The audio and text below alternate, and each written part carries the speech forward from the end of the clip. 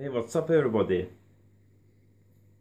Today I'm going to try to oversaturate this big toroidal transformer and see how it behaves. It's pretty interesting how these core characteristics from transformers actually behave. We got a voltmeter on the output, that's a voltmeter for input, and that's a current meter for the input. Got it connected up to the variac. The transformer is connected in to get the high leg delta voltage, or 208 volts, so we can have a bit bigger range on the variac, or otherwise just a normal isolation transformer, but we got some taps, so we can use 230 volts, 208 volts, or 115 volts. So I'm going to crank up the voltage till we get 208 volts. So this is about nominal. We got this high leg delta voltage, 208.9 volts, 7.700 milliamps, and got 240 volts out. And here on the power meters, we can see that we almost got nothing, no reactive power. We got some active power here, it's for my lights and my computer and so on.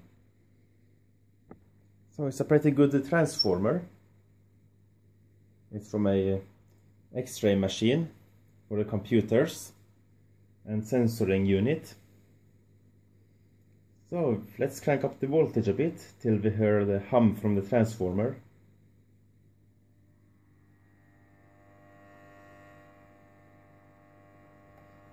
Like that. So as you can see, that's not so many volts that I raised it up, but we can see here we got 2.2 amps going into that now.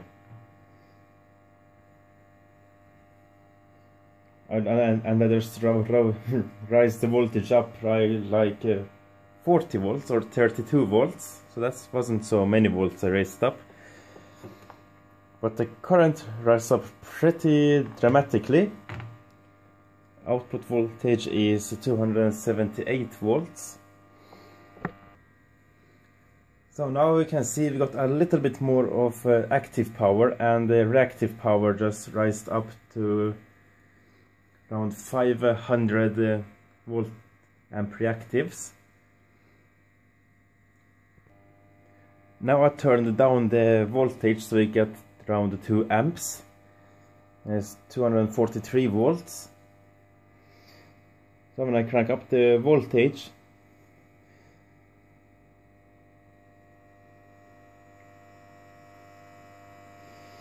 you can see I just raised it by 2 volts. And we got 3.3 amps now.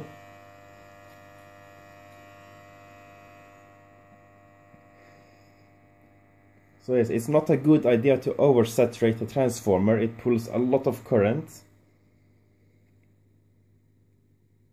But when everything is right, the transformer just pulls a little bit of active power to.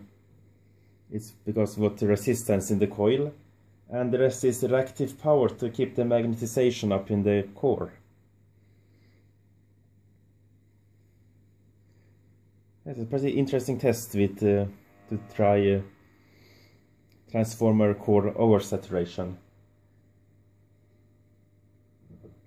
But don't burn up your transformers.